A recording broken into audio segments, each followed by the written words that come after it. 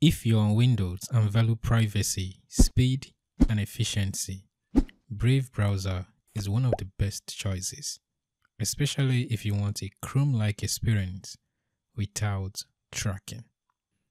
In this video, I will teach you how to download and install Brave browser. Head on to brave.com. As you can see here, now this is the home page.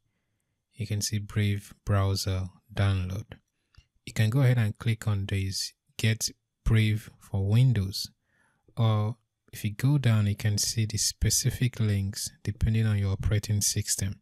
I have Windows, macOS, or Linux, but I'm using Windows for this video. I'll go ahead and click on Windows, and you can see the download happens automatically.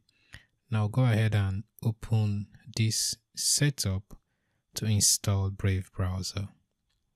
Now all you need to do is to wait for the download to complete and also for the installation. Everything happens automatically, okay?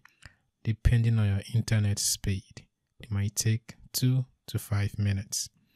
So right here, I'm done downloading and installing my Brave browser. Now I get this prompt to make Brave my default browser. You can go ahead and make it your default browser, or click on no thanks. For me, I don't want to make it my default browser. You can decide to import settings, which I will skip for this video. Now go ahead and finish. And as simple as that, you have your Brave browser up and running.